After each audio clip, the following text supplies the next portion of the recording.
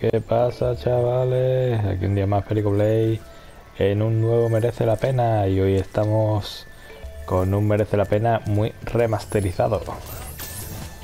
Estamos, como no podía ser de otra manera, con Spyro Trilogy o Reignited, no sé cómo se dice, la verdad. Porque me voy a poner técnico si es que no tengo ni idea. Pues bien, aquí estamos con la trilogía remasterizada de Spyro, que antes he dicho Spyro porque así lo decimos siempre en español, tal y como vemos las palabras como lo pronunciamos, pero en realidad sería Spyro. Y bueno, pues nada, estamos en esta trilogía remasterizada para PlayStation 4, y vamos a ver si realmente merece la pena adquirirlo o no, ¿vale? Os estoy mostrando el primer juego de los tres, ¿vale? Aunque después me gustaría enseñaros cuánto he avanzado en cada uno de los tres juegos, ya que me lo he hecho. Está completado el juego, los tres juegos al 100%. Bueno, al 100%. Está completado el modo historia al 100%, no, porque tendría que coger todos los desbloqueables y demás. Pero bueno, está completado. Lo acabo de completar. Me ha llevado un tiempecillo y quería hacer el vídeo lo antes posible para daros mis impresiones y demás de esta trilogía, ¿vale? Bueno, pues primeramente hablando sobre los gráficos, como siempre, podéis ver que... Bueno, no sé si podéis ver porque, claro, no todo el mundo ha jugado a este juego de PlayStation 1, porque esta trilogía es de PlayStation 1 y muchos de vosotros pues no lo habréis jugado, entonces no podéis comparar. Yo que sí puedo comparar y que además tengo la PlayStation Mini con este juego, con estos tres, mejor dicho, por separado, porque no era una trilogía en un principio, fueron saliendo poco a poco, pues os puedo decir que ha mejorado bastante gráficamente, evidentemente, no puede ser de otra manera, pero vamos, gráficamente y de mecánicas y de todo ha mejorado, evidentemente. Pero bueno, en el caso que estamos hablando de la parte gráfica, y ha mejorado bastante, se ve muy bonito, luce muy bien. Evidentemente no podemos decir que... claro está que no podemos decir que es un juego que tiene unos gráficos de ultimísima generación, porque además son muy, no sé, de dibujito, por así decirlo. No son hiper realistas ni nada por el estilo. Entonces no podemos hablar de nada de eso, pero sí que es verdad que están más o menos a la altura de lo que se pueda esperar de esta generación. Lucen bastante bien y además una tasa de frame bastante buena. No va nada mal, no tiene tirones ni nada por el estilo, y los gráficos pues lucen bien, la verdad que está muy bonito, y el diseño del personaje principal de Spyro está muy bien hecho. De los personajes secundarios, pues bueno, no están mal, podrían haber estado un poquillo más a la altura de lo que está el personaje principal, pero bueno, no está nada mal. Y los escenarios la verdad que están muy currados también. Los enemigos pues son los que son, pero porque eran lo que eran. No es que estén mal hechos, sino que hay poca variedad, por así decirlo, pero es que es lo que había en aquella época, y lo que se ha hecho es remasterizarlo, es decir, hacerlo con unos gráficos espectaculares o acordes al tiempo lo que corren, y manteniendo la esencia de lo que es el juego. Entonces gráficamente creo que está bastante bien. Desde luego no es lo que más vas a mirar en este juego. Da igual si eres un nuevo jugador de esta serie, de esta saga, o ya lo fuiste en PlayStation 1, no es lo que más vas a mirar si este juego tiene unos gráficos espectaculares, porque no es el sentido, no tendría sentido de hecho. Pues bien, habiendo hablado de los gráficos un poquito, vamos a hablar de la música, y es que la música sí que mantiene toda su esencia, por así decirlo, igual que lo que es el juego en sí.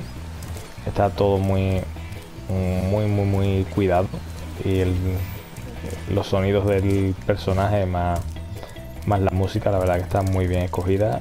Son fieles al juego original, y están pues también mejoradas acorde a los tiempos que corren, ¿vale? No sé si entrar y enseñaros algo más. Vamos a entrar en uno de los mundos para enseñaroslo en este mismo, porque esto lo tengo totalmente completado para que veáis las diferentes escenarios y personajes y demás que hay. Aquí podéis jugar un poquillo con el personaje dando volteretas mientras que carga. Esto está curioso, aunque tampoco es que podáis hacer mucho. Pero bien, la verdad es que este era de... No me apetece. Este era de ir consiguiendo puntos, tal y como ibas matando a personajes y demás. Este no me hace mucha gracia hacerlo. De hecho me voy a salir ahora en cuanto que me maten, por así decirlo. Este es consiguiendo unos objetivos que lo tienes en todos los mundos, que pues pasando por arquitos como estáis viendo aquí, derrotando a varios personajes diferentes y demás. Esto es un juego de habilidad totalmente, para que te entretengas un poco y sea un poco diferente a lo que viene siendo el juego en sí. Lo había también en el mismo juego. Era súper difícil en los juegos de PlayStation 1, pero porque los controles han mejorado también bastante. Al final lo voy a hacer yo ahora. No, hombre. Y bueno, como os decía, el sonido sí que es verdad que está bastante currado, merece la pena, está chulo, mola mucho. Ya me van a fusilar. Toma. Toma. Sí, que me caigo. Si te caes al agua, pues la lías, ¿sabes? Si te caes al agua, la lías.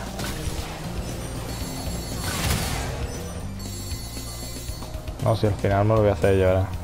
No, hombre. Bueno, me faltaba solamente los arquitos, ¿eh? Ah, no, los cofres, perdón. Los cofres es lo que me faltaba. Bueno, vamos a abandonarlo. Tú sabes, esto está divertido.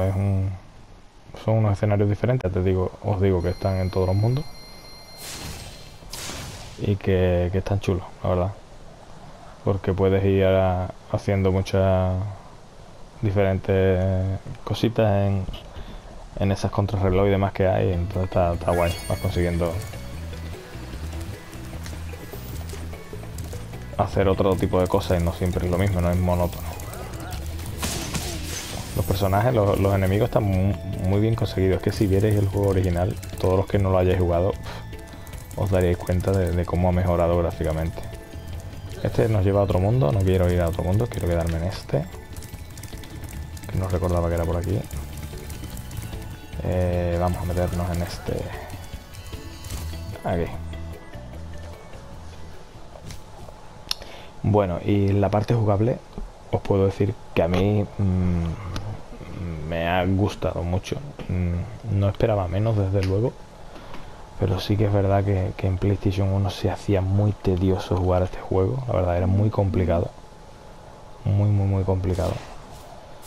No era nada fácil jugarlo, ya que las perspectivas con los gráficos de aquella época, la tecnología que había para hacerlo jugable el juego, pues eran muy escasos y la verdad es que lo han mejorado bastante. Es muy fácil de manejar. No sé, no me esperaba menos, ya os digo, pero está muy bien conseguido. Está muy conseguido. Me lo he pasado muy fácilmente, no ha sido realmente un reto este juego. Sí sería a lo mejor un reto, pues conseguir en cada mundo y en cada juego todos los coleccionables que hay, que son gemas, huevos, dragones y demás. Pero vamos, el primero y el segundo me lo he completado prácticamente al 100%. Si no recuerdo mal, 90 y tantos %. Me faltaría solamente un par de cosas para conseguir el 100%. Y el tercero sí que es verdad que no lo he completado al 100%, porque ya como me ha cansado un poquillo. Se me ha hecho un poquillo repetitivo y eso es lo que os quería comentar también, ¿vale? Ya os digo, en la parte jugable he mejorado un montón. Y fijaros, estos personajes en el primer juego eran cutrísimos, tío, y lo han hecho muy bien. Aunque ya os digo, son muy repetitivos. Fijaros que nada más que hay dos personajes, dos contrarios en este mundo, que son las cabritas y esos magos que dan con el garrote que llevan. Pero están bien hechos y los escenarios están muy cuidados, la verdad que está la textura y todo está muy bien cuidado. Pues nada, la parte jugable ya os digo también merecerá mucho la pena y en términos generales me ha gustado el juego. Os diría que no es para todos los públicos. Para mi gusto esto es para niños de hasta unos, no sé, 10-12 años como mucho. De más no creo que les vaya a gustar, porque además no van a entender la esencia de este juego y no está hecho para su edad, la verdad. Y también está hecho para personas como yo, que ya somos un poco más mayorcitas, pero que hemos disfrutado de este juego en su día y que ahora pues lo podemos volver a jugar, pero con unos gráficos ya acorde a lo que hay hoy en día. Esto lo echamos en falta en muchos otros juegos, las personas que somos jugadoras de hace mucho tiempo, como por ejemplo, os voy a poner ejemplos de PlayStation 1, de Metal Gear Solid 1, de Silent Hill, ahora salió el remake de Resident Evil 2, que ya lo veis en el canal que lo tengo, de Resident Evil 3, están chulísimos. Echaríamos en falta, por ejemplo, Soul River de PlayStation 1. Nos hacen falta ya algunas remasterizaciones o remakes de PlayStation 1 y PlayStation 2, que ya son unas consolas que sí que están un poquillo más obsoletas y que se notaría mucho el salto generacional tanto de gráficos como jugabilidad. Así que estaría muy chulo. Y en este caso creo que a las personas como yo que han jugado a esas consolas, este juego les va a molar, está muy chulo. Ahora, ¿se me hace repetitivo como he dicho? Sí, porque me he hecho los 3 del tirón. El primero lo he flipado, lo he gozado porque fue el único que me pasé. Los otros 2 los jugué pero no me lo llegué a pasar. Entonces el primero me lo he hecho del tirón, el segundo también me lo he hecho y prácticamente al 100%. Y el tercero ya como que, aun siendo el más completo, el que mejor está hecho, por así decirlo, porque se ve la mejoría, la evolución del juego, por así decirlo, en el que ya Spyro tiene más habilidades, aparte conoce a otros personajes, los va cogiendo durante el juego, no va solamente con Spyro, como si en el primer y en el segundo juego, que solamente llevas a Spyro. Y en el tercero pues vas cogiendo otros tipos de personajes con otras habilidades diferentes, y eso también va molando mucho, la verdad. Y ya os digo, el juego más completo sería el tercero, pero sin embargo es el que, no sé si ya por cansancio de haberme pasado los otros 2 anteriores y ya hacerme un poquillo hacérseme un poquillo repetitivo de la misma temática, la misma forma de juego y demás, pero no sé, no me ha llenado del todo y es el que menos tengo completado aún habiéndome hecho la historia, ¿vale? Pues bueno, poco más que deciros. La conclusión es que merece la pena, sí, para chicos jóvenes, es decir, muy jóvenes, niños por así decirlo, de unos 10-12 años como mucho, perdón, o personas que les va a molar jugarlo, ¿vale? Además el precio ahora mismo está de segunda mano, lo puedes encontrar por unos 15 euros fácil, 10-15 euros, que es un precio que pagaría perfectamente con este juego y está amortizado. Y quizás lo más no pagase 40 euros por este juego, la verdad, pero por 10-15 euros creo que merece la pena para ese tipo de jugadores que he dicho, ¿vale? Y con esos rangos de edad, de los que han jugado a PlayStation 1 y de los que son muy jovencitos, y es un tipo de juego que le puede venir bien y que se puede divertir bastante, ¿vale? Es un pequeño reto, pues ir consiguiendo bastantes cositas. Te inicias también en el mundo de los videojuegos si tienes una edad, si eres jovencito, y está guay, está muy chulo, ¿vale? Simplemente os iba a mostrar ya para terminar. Aquí veis que tengo 200 gemas y 4 dragones salvados y un huevo. Me voy a salir para que veáis en cuánto tengo cada juego. Aquí está. Un 92% el primero, un 96% el segundo y un 75% el tercero, ¿vale? Están los tres completados al modo historia, pero sí que es verdad que no está completado todo. Pero vamos, ya os digo que por ejemplo en el primero, si os enseño lo que tengo completado, os vais a dar cuenta que prácticamente no me queda nada. Os lo voy a mostrar, ¿vale? Antes de despedirme. Y bueno, pues nada, poco más que añadir, ¿vale? Creo que no todo el mundo, no es un juego para todo el mundo, pero que aún así pues puede molar. Aquí tenéis en la parte de guía, ¿vale? Tenéis todos los mundos. Este es el primero, que es la tierra de los artesanos, y aquí que está al 100%, y aparte pues tenéis abajo, ¿no ves?, los diferentes mundos que tiene cada mundo, ¿vale? Y este me falta solamente algunas gemas, ¿vale? El de vuelo soleado, que este ya lo hice en su día, no sé por qué no me lo pone, no tengo ni idea. Aquí está la tierra de pacificadores, que está tontera completa. Esta igual, tontera completa. Esta igual, tontera completa.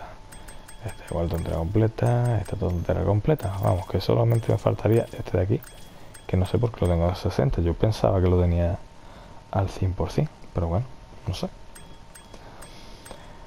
Y nada, y arribita pues te viene las horas de tiempo que has jugado, 7 horas 58, el total que llevamos, las vidas que tenemos y demás, ¿vale? Y las gemas y todo ese rollo. Pues hasta aquí todo. Como veis, pues unas 7 horas de juego, más o menos de media, que me imagino que es haber echado por cada juego. Pues está bien. Al final son sobre unas 20 horas aproximadamente en la trilogía, y está bien pagar 10-15 euros por unas 20 horas de juego. Por lo menos yo creo que está amortizado, sobre todo para eso, ese tipo de jugadores que os he dicho, ¿vale? Así que nada, nos vemos en otro vídeo, espero que os haya gustado. Ya sabéis, si os gusta, like, si no os gusta, dislike, y si queréis suscribiros al canal, perfecto, y si estáis de paso, pues me alegro de que os haya gustado el vídeo, si es que os ha gustado, ¿vale? Venga, un abrazo a todos, hasta luego.